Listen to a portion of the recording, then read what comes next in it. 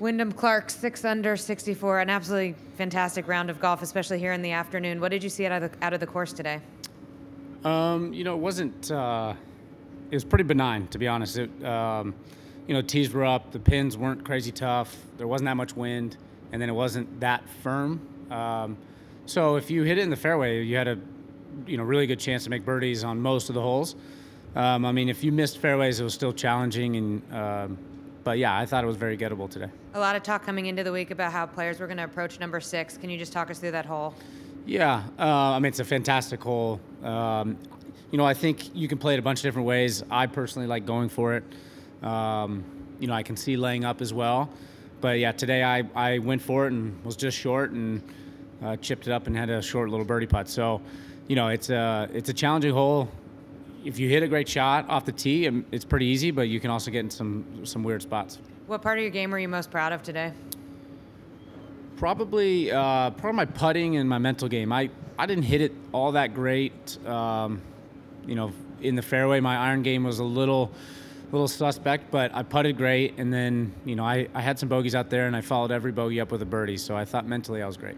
Right here to Dylan. Do you feel any difference since your win?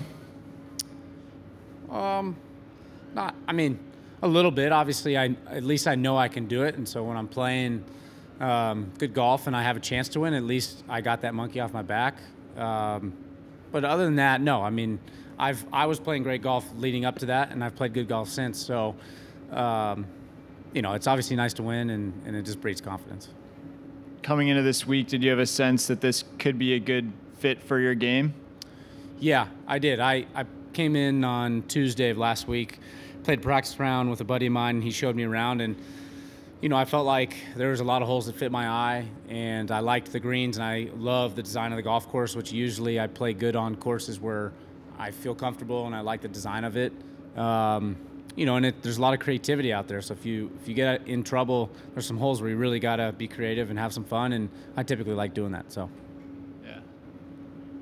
When you shoot 6 under in a major, does it feel different than 6 under somewhere else?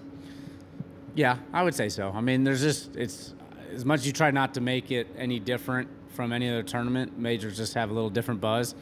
But yeah, I mean, 6 under in any major is usually really, really good, especially US Open. So I'm happy with the round. When you show up on the property and 2 guys have shot 8 under, even though you're told that this championship is maybe not built that way, does it change your thinking?